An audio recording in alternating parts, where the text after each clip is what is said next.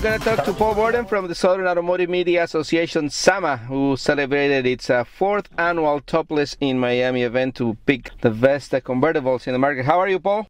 Doing fine, Javier. How are you? Thank you very much. And again, I think this is the second year that I'm not being able to attend, so I feel really sorry for that, but really happy to talk to you. I'm sorry you couldn't be there. Exactly, to do a recap of it. So I've been seeing some coverage on social media and all that stuff. So tell us about it. How was it? We were a little concerned, obviously, for the day before when it was raining basically all afternoon. It was heavy, of course, by the mainland, but this time it was even raining down around the hotel. And we woke up to overcast weather on Thursday morning, but it broke up and was a beautiful day and a very active day, and not quite as taxing as it was before when you had to drive 17 because we changed our format a little, but it worked out really well. It's been growing, the event, right? I mean, for the fourth event, there's more cars, more participation. Also, I saw that some colleagues from other parts of the country came to cover it. That's great too. Right, we had a couple people down from GAMA, the Greater Atlanta Automotive Media Association. Of course, we had our usual turnout, probably around, I don't know whether we ever got an exact count, but it was over 70 members who were down here to take part. They drove 17 different convertibles and judged them and scored them in 5 different categories, and then we had a special board that basically went through the 5 category winners and selected a convertible of the year. That's great, because I think in past years, if I remember, it's been kind of tough to pick the winners because, I mean, there's such a difference, right? I mean, right. Well, it was scored a little bit different this time. We asked members to rate the convertibles 1, 2, 3, or 1, 2, 3, 4, 5. There was one category that had 5 entrants. The others had 3 apiece. The way we break it down, and the voting was in all the categories was extremely close. In one category, it came down to 1 vote, and wow. So it was really a competitive situation. So there's a lesson also for that famous phrase: "Every vote counts," right? Yeah, that's right. That's right. That's a good point. It certainly did. And like I say, I really was impressed with the lot of convertibles, not the quality of the convertibles that were in the field. So can we go by the categories and maybe just start like I don't know how did they break it down, but let's start like, I don't want to say the lower category, but I don't know if it was breakdown by price or what. There were different ways of looking at it. We struggled with this because different cars were fit in different categories. I think we had 3 cars that were all around $200,000 or more in what we call our super luxury exotic class. We had the Bentley Continental GT, which won that class. We had a Porsche Turbo S, which was also in the class, and then the other one, oh gosh, now you're going to get me. The other one in the class was the Mercedes-Benz SL65 AMG. So that's 3 pretty good cars right there. Yeah, absolutely. Hard to pick. I'm sorry? Hard to pick in that category. I mean, like... It was extremely difficult. The luxury class was the biggest class. The winner out of that was the Audi RS5. There was a Lexus 350C in there. There was Infiniti Q60. Is it 60? Yeah, I believe that's correct. I'm sorry, I'm going by headline and memory. I'm a little bit dazzled and frazzled here. But the Audi RS5 won that one. Yeah. The full size, we kind of have gone back and forth with cars before. The basic standard is it's a convertible that seats 4 passengers, or it says it seats 4 passengers. I really think some backseat passengers would not have to have legs to get in that car. Yeah, those are the ones they call 2+2, right? I mean, some of those seats are not really useful for. No, they're really not. The Ford Mustang came out the winner in that category, and that was a very close competition with the Chevy Camaro. And then we had the sports roadster category. There was your Corvette was in there, and the Corvette emerged. We had the Jaguar F-Type in that one, and then the Nissan 370Z, which had won last year, was the 3rd entrant. And then we had a small category, which the Mazda Miata won that one. Also in that one was the Fiat, which had won it the last 3 years. And yeah, then, they broke the we were going to retire the trophy for the Fiat. But this time the Mazda Miata MX-5 won. Yeah, I remember in the past 3 years, everybody was saying that, wow. I mean, that the first year, obviously, the Fiat it was pretty new back then. And then the next 2 years was kind of a surprise that, see, I mean, it was close competition, I guess, between those two cars. They, of course, the last couple of years, they gave us special models, like it was the basic. 1 year, it was the, as you mentioned, the first year, it was the basic 500C, and then they had the A-Barth or All-Barth, and then I can't remember exactly the one. It was the Gucci edition, I think. Gucci, that's what it was, and then this year it was the GQ edition. So they were coming up with some stylish cars. And that has the A-Barth engine in it, so it was quite a treat to drive.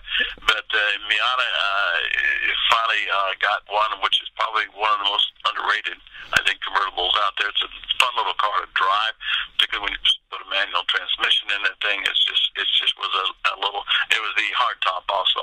Yeah, I mean, I guess it's a good timing for that car to win, which is celebrating its 25th anniversary, and it's a very popular car. And they're coming up with, I think, special edition for that anniversary. I don't know if that was the car that was here. No, as a matter of fact, they had scheduled that one, and then apparently the anniversary edition was not available at the last minute, so they brought the standard MX-5, and I really thought that it was impressive in its own right. So, I mean, it's the event again is growing and a pretty good participation. I mean, what was your particular favorite cars? I guess can you tell us? Is the boat secret? The way we did it this year, I believe you probably know, we limited people to 2 categories to score each. We could get out and drive them, the cars later, because I didn't want to deny them that.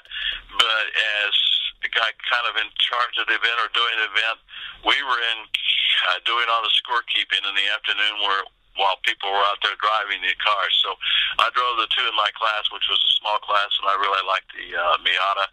And then I also drove the full size, what used to be family at one time, until the Camaro won it. And I said, well, I'm not really sure what families driving V8 Camaros these days, but anyway, I drove the Mustang, the Camaro, and then the Jeep Wrangler was in that category also. The Jeep Wrangler, I'll tell you, I was surprised at the quality of ride in that. Obviously, it's an off-road vehicle, but the quality of road on the pavement was pretty good, pretty impressive. Yeah, all those Jeeps, the new generation of Jeeps are pretty amazing, and that's a very popular car here in South Florida too. I mean, you guys see it all over the place, and it's really, I mean, it's not like a traditional convertible, but once you take that top, it's pretty fun to do too. No, it's not a traditional convertible. You got that right. I don't know. You don't push a button to put the top up or down. There's a little operation there. And this also was the 4-door edition, which has been around for a couple of years. You might correct me on that. Yeah. But I believe it was at least that they introduced that. So it was a surprising little ride. So it got some votes in that category, so you can't ever tell. Exactly. So, Paul, I mean, this finished already now, and I guess the 5th anniversary is gonna be even bigger, I guess, huh? Because I mean, it's kind of. I hope so. We had the one that we were kind of disappointed we didn't get in. The Mini Cooper, we could not. They could not get it to us. But other than that, we had pretty much every convertible that's out there. The Smart Car was not there. I think they still have the one that you can take the top down. Kind of like the Fiat. Some people might quibble that the Fiat is it's a different kind of convertible too. Yeah. As you well know, you keep the frame. The Mini Cooper and either that, the Mini Cooper convertible, or the Mini Cooper Roadster would have been nice to have. That's a fun little car to drive. Yeah, and the great thing, I mean, for us, the members of SAMA and also the manufacturers, is that it's getting to be competitive. So I bet our manufacturers want to win these things. So they're gonna keep bringing great cars for next year. Well, I hope they do. Like I said, I had people just talking to the various people as it came in. One in particular was talking, and she was saying, the first car she drove, she was really impressed by it, and then she drove another one. She says, oh, well, this is much better. And then she drove a third one.